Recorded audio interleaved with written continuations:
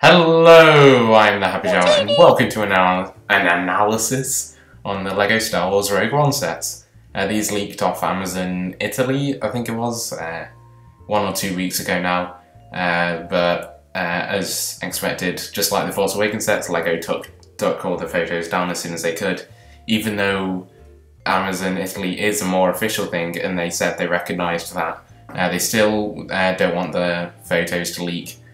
Because it's like the Force Friday thing from last year, where Disney do not want people to see all the merch until it's announced on that day, so people can't plan out what they're going to buy and instead just buy everything they see on the shelves, so they make more money. So it's like that. But against my better judgment, I'm going to make an analysis on this video anyway, because last year it didn't get taken down, and also no one else has done one, and I want you guys to see the pictures. Sorry, did I say you guys? I meant the views.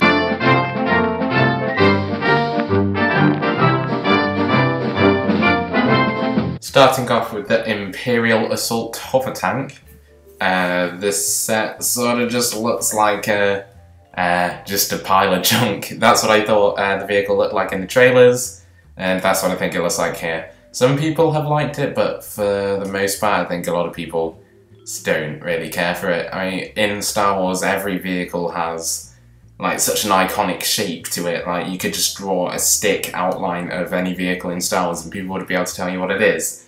But this is just like a big metal slab with greebling on it, and yeah, not my cup of tea.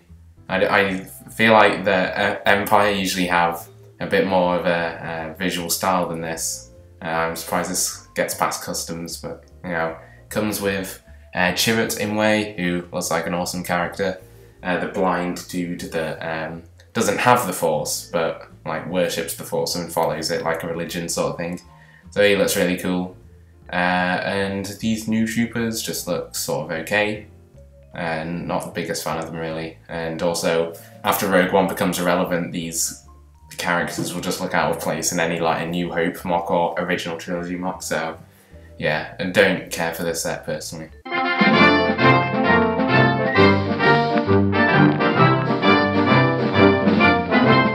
Next we have the AT-ST Walker. I think it's about time we got another one of these, especially in just like an individual set, because they've only been coming with like Battle of Endor sets the last few years. That's the last one I got. And this does look really nice. Like, it looks good. I think it's very similar to the, if not identical to the design they used in the Force Awakens game. But the legs look a little chunky, though it's very difficult to get them like as slender as they are in the movies without like bypassing LEGO guidelines of structural integrity and stuff and play value. I do like the minifigures a bit more in this one. Baze looks like another awesome character. He's like Chirrut's BFF, and you get just a generic Rebel Trooper man, though he could be used as any old civilian. And you get an AT-ST driver who, interestingly, has the goggles printed on his helmet, which is something that I always felt like was missing. So that's quite cool. And he also has an alternate face with goggles as well, I believe. So that's pretty cool. Just a Walker isn't a set I really need though, so I'm not interested in it personally. But if you don't have a Walker, like I'm sure a lot of new audiences won't coming into Star Wars recently, then this looks like a good Walker, looks like a good chicken.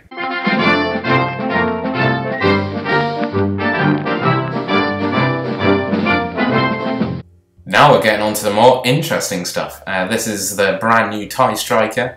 They revealed this ship at Comic-Con, I believe it was, where they had a little model of it. And it's really cool looking, I think. It looks very sleek, and they used the new TIE window design, which is getting a lot of use out of it. I don't really care for the figures in this one. Like, the reason I keep mentioning the figures is usually they're a big draw to an expensive LEGO set like this. But the figures just don't really do it to me. Again, the Shore Troopers, same as the ones from the Hover Tank, it's like they're going to be irrelevant and they're not useful for anything outside of Rogue One. I do like the colours on the Shore Trooper though. I think they look nice. I don't really care for them, but the design itself is interesting. Like, rather than the cockpit just being like a ball shape like it traditionally is, it's extended. which is kind of weird. It looks like there's a walkie-talkie piece with what looks to be a sticker on it. It's a cool design, but it'll probably be super overpriced if it's anything like the First Order tie. It's got some backspace back there, and again, not something I'm really interested in. I'll just save myself the trouble and say I'm not really interested in any of these Rogue One sets personally. I do like the way the wings are designed on this one though. That was cool. Like the spurs across the wings are done with tiles, which is quite unique for this particular tie set. So that's kind of cool. I know my last video was a review of the classic TIE Fighters. And as I said now, a lot of people love to collect Lego ties, so this will be good for their collection.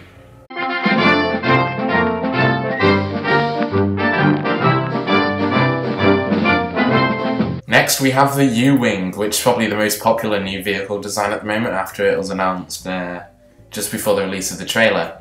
And I feel like this ship makes a lot of sense. I always thought it was weird in the original trilogy films how like the Rebels never really had like just a soldier troop carrier that could land on the ground like the Republic gunships or the landing crafts.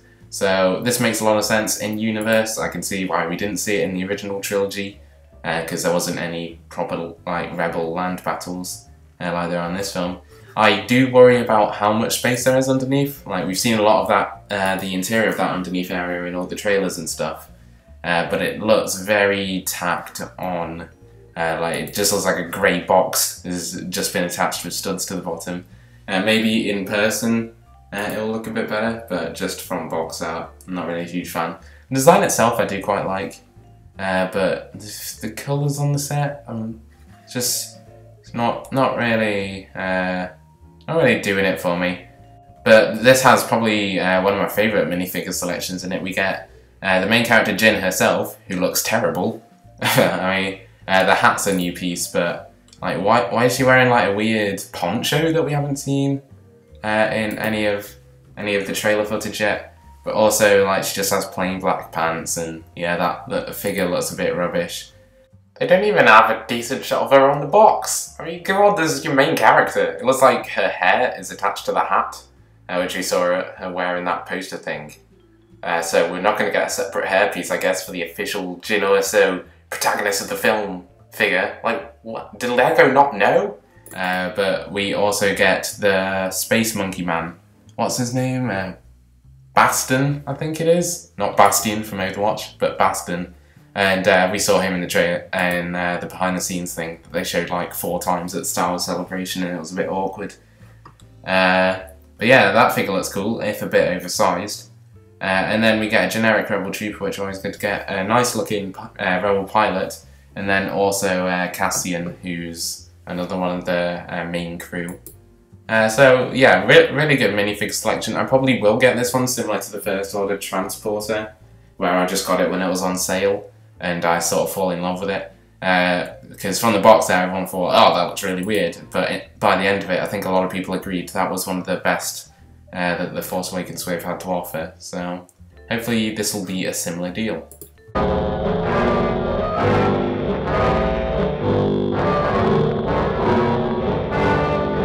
And last, but certainly not least for a lot of people, is the Krennic's Imperial Shuttle, which is a very interesting design. And just as far as the build itself, I think is very admirable to pull off those sort of angles in Lego.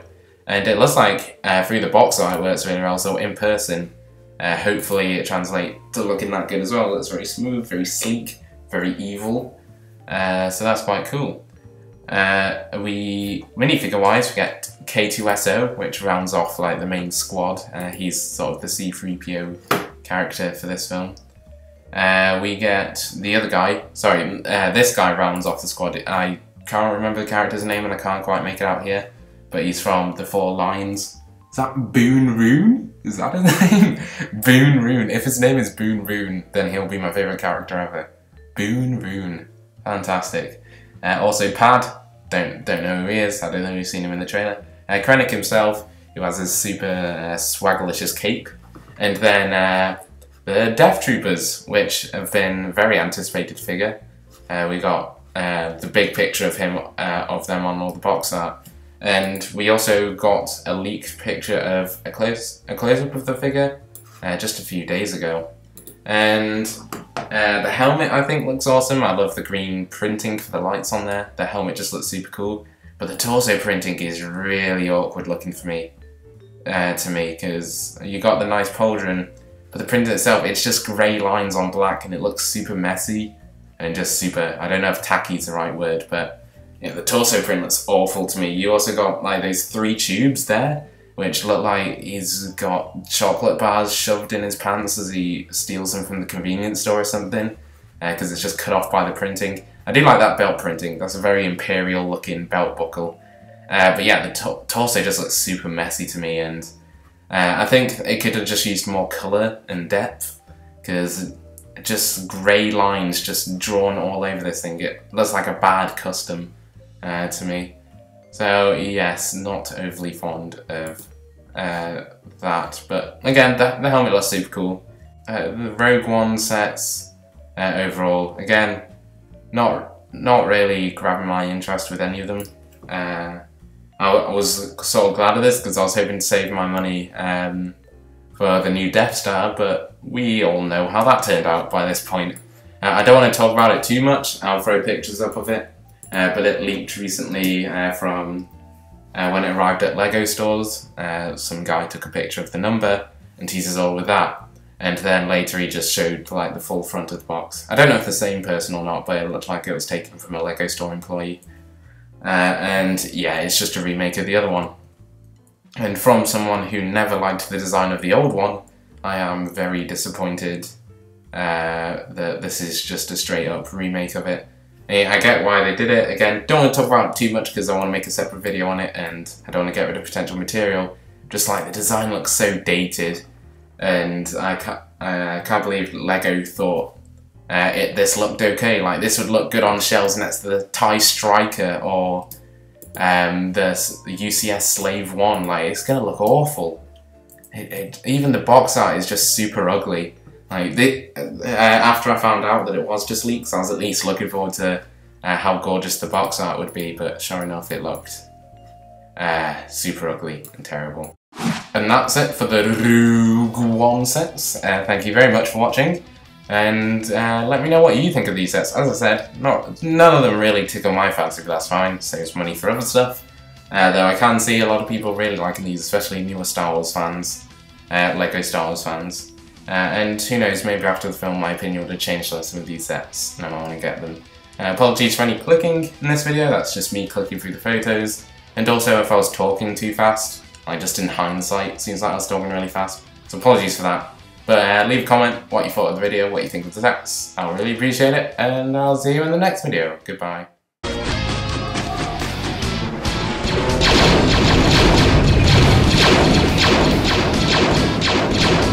Darth Vader, but not just any normal Darth Vader.